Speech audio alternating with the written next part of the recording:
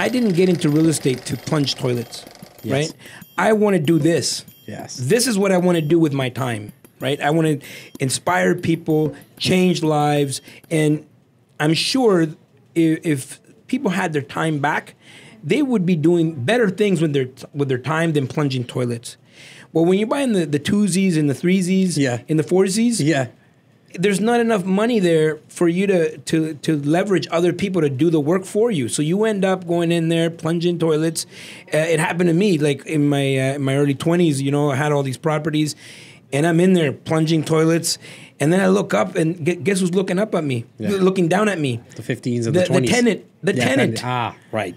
And so, like, who am I working for here, right? Yeah. This is ridiculous.